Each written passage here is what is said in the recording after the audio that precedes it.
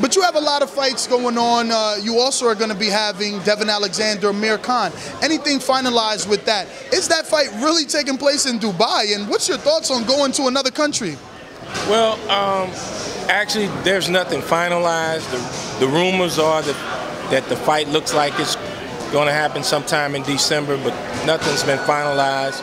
As far as Dubai is concerned, I mean, I have no problem with going to Dubai, but I hear there's lots of money in Dubai, and that's what it's going to take to get us to go to Dubai. A whole lot of money, and I mean a whole lot.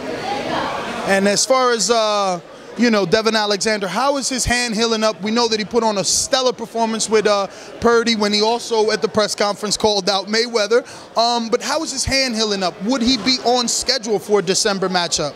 Oh yeah, he's wearing they put his hand in a brace. He's wearing that for 6 weeks. He's seen some of the best hand specialists in the country. So I figured Devon will probably be back in the gym, moving around late July. He'll start maybe hitting the bags in August. So December is plenty of time to be ready. And I can't let you go without asking your thoughts. Clearly, we were at the press conference and at the fight for Lamont Peterson, Lucas Matisse, and your opinion was that Peterson would win. After watching the fashion in which he lost, has your opinion changed of Lucas Matisse?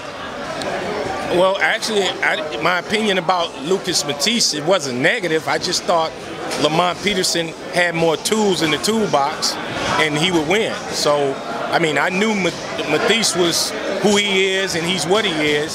So it just goes to show you, basically, it tells you something about Devon Alexander. Devon Alexander fought Matisse at 70% of himself, and he outboxed him and got a decision. So Lucas Matisse is tough, and I think Lamont Peterson will bounce back. Staying on the same subject, allegedly there's a September 7th date for Danny Garcia versus Lucas Matisse to finally see who's the best at 140 pounds. What's your opinion as a trainer? Because both guys swing wild. Both guys are very wide. Both guys knocked out a couple of people with their left hooks. How do you pick a winner in this fight? Well, it's a great fight, and I love to see the fight. But I think, you know, if that fight happens, I think Danny should, you know, definitely, you know, work towards trying to, you know, being the more skilled fighter in that fight as opposed to going toe-to-toe, a mano. So it's a great matchup, and I love to see the fight. Now, you've been in the sport numerous years.